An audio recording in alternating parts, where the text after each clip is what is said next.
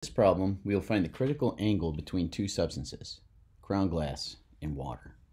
We know the index of refraction for crown glass is 1.52, and the index of refraction for water is 1.33. Remember, the critical angle is the incident angle, which will produce an angle of refraction of 90 degrees. When we draw a diagram of the path of the light ray, it will look like this one on the screen, where the light is coming from the crown glass and is going into the water. The reason we know it's coming from the crown glass is that when light travels from a more optically dense material to a less optically dense material, the light bends away from the normal line. So in order for the angle of refraction to be 90 degrees, the light needs to move from the more optically dense material, crown glass, to the less optically dense material, which is the water. Now we can write down the givens in the problem, which are the index of refractions for the two substances. And we could write down what we're looking for.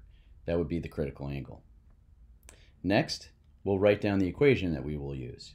You could just use the general version of Snell's law, but we will use the equation from our discussion. That was the critical angle is equal to the inverse sine of the quantity N2 divided by N1.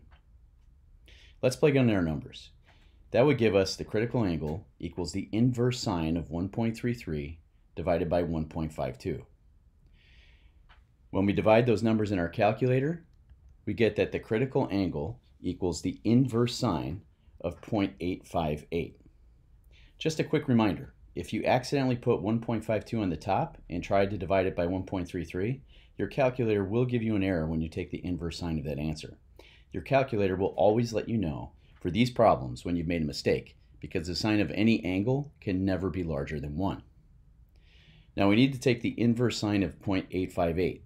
Depending on your calculator, you can either hit the sine inverse button. More likely, you'll have a keypad that looks like this. You'll have to hit the second button, that will be in the upper left, and then the sine button. When you do that, it activates the inverse sine function. So we'll take the inverse sine of 0.858. The answer to that is 59.1 degrees.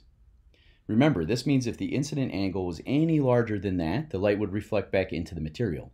So for example, if the angle of incidence was 59.2 degrees, the light would reflect back into the glass at an angle of reflection of 59.2 degrees. I hope this helped you out today.